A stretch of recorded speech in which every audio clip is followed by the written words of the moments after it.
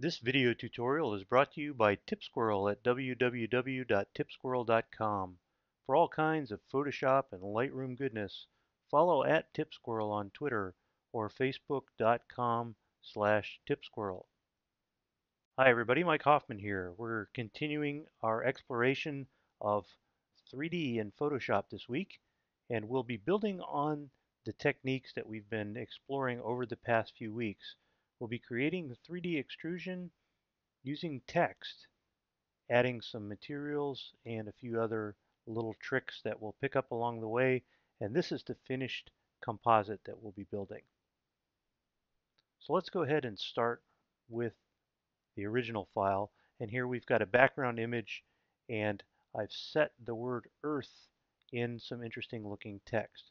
I'm going to go ahead and turn the background off for now, just so that it's not a distraction to us. Now with the Earth layer selected, I'm simply going to go to 3D and choose New Extrusion from Selected Layer. Now if you're not already in the 3D workspace, Photoshop may ask you to switch to the 3D workspace, and I recommend that you go ahead and do that.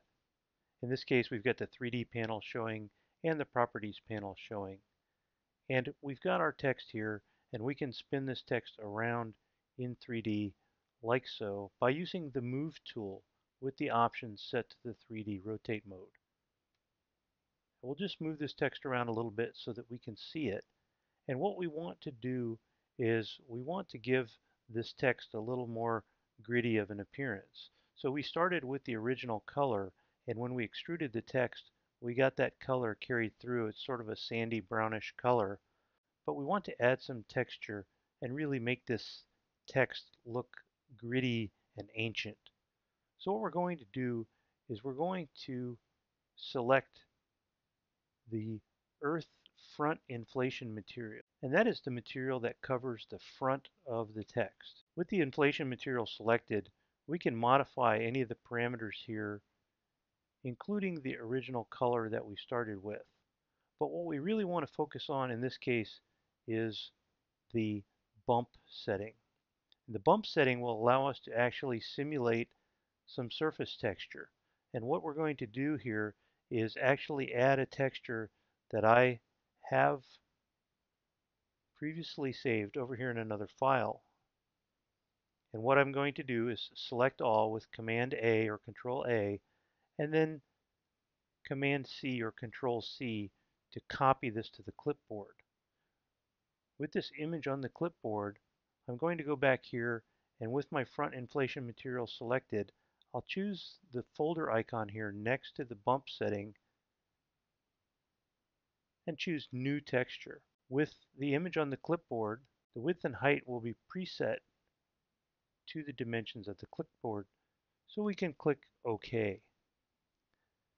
Now we have a texture, but it has nothing on it.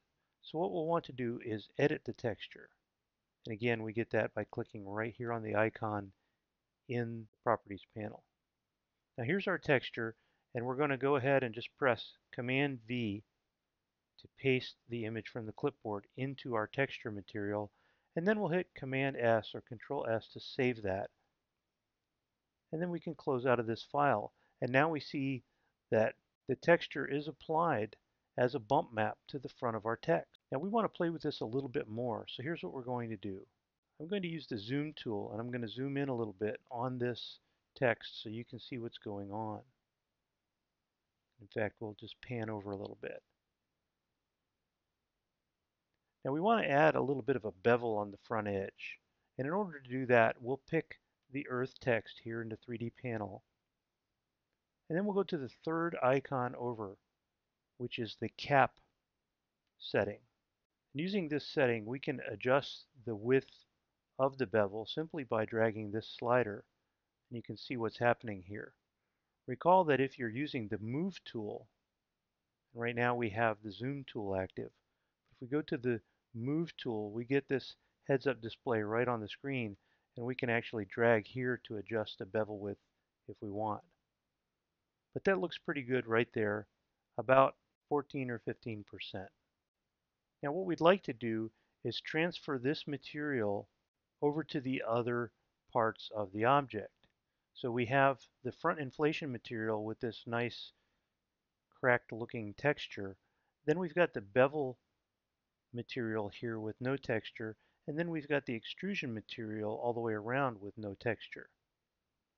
Now what we could do is go here to the front inflation material, and we could simply click this down arrow here and click this gear icon and save our materials. And that would be good if we've created a material and we spent a while creating it and we're going to reuse it again in the future. In this case, we've just got a simple material and we want to copy it over to some of the other parts of this 3D object. So rather than go through all the trouble of saving and loading materials, we can go over here to the eyedropper icon and choose the 3D material eyedropper tool. With this tool selected, we can hover over the 3D material on the front of our object, and we can click on it, and we'll say Load Selected. Now we can position the eyedropper over the other parts of the 3D object and hold down the Option key, and the cursor will change to a paint bucket. Now when we click, it applies that material to the bevel.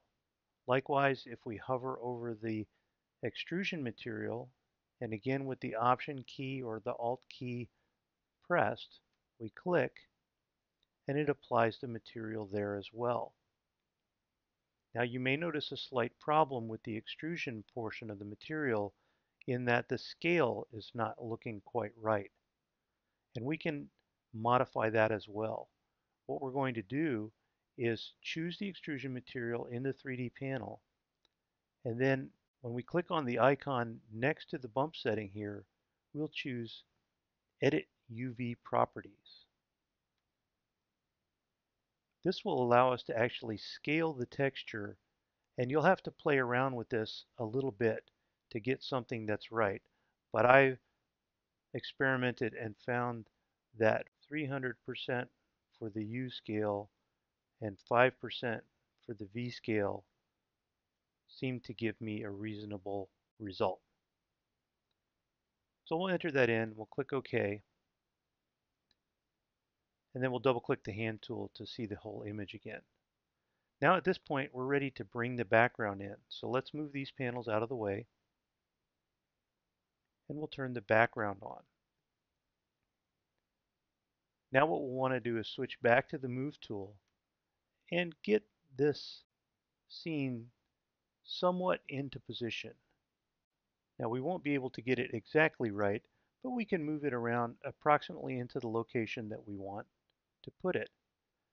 Now if you remember from the original image, we had the text sort of jumbled around. So how do we do that? Well, once again, with the earth layer selected, and in fact in the 3D panel with the earth text as our current selection, we'll go to the 3D menu and we'll choose Split Extrusion. We'll get a warning. We'll click OK.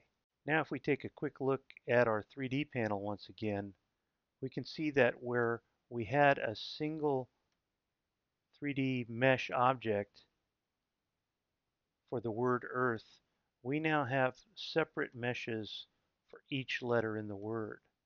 So that means we can actually click on each individual one of these, and we can move it around independently of the others. So we'll just click, choose, and reposition and get these things set up the way that we'd like them to be. Don't forget that you can actually click on the axis tool to interact directly with the object, or you can click out here in space, and in that case you're using the capabilities of the move tool that you've got selected.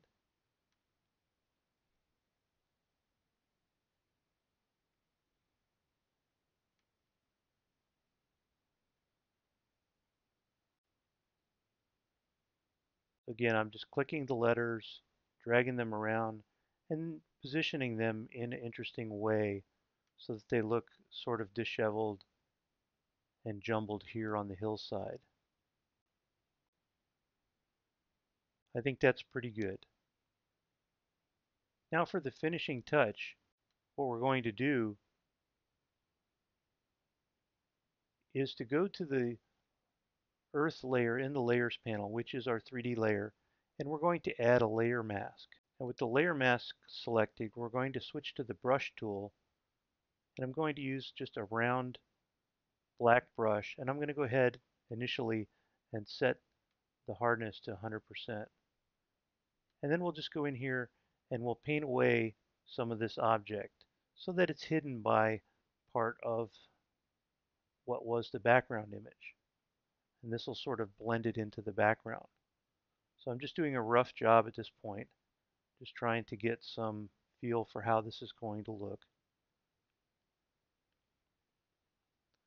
And then we can change the size of the brush, we can fiddle around with it, and we can soften the brush as well at this point. So let's go back here. We'll make the brush soft, and we'll go back and soften up just a little bit on these edges here, just to take some of the pixely rough edge off. And there we have it. We have 3D text that's been given an interesting material, been placed onto a 2D image, and blended in using a layer mask to make it look as though it's integrated right into the scene. My name is Mike Hoffman. My website is hoffmanartdesign.com. You'll find a variety of photography, Photoshop, and Lightroom tutorials and related information there. Or you can follow me at mhoffman2001 on Twitter, and you can find me on Google Plus by simply going to gplusmikehoffman.com. Thanks for watching today, and I hope you enjoyed this tutorial.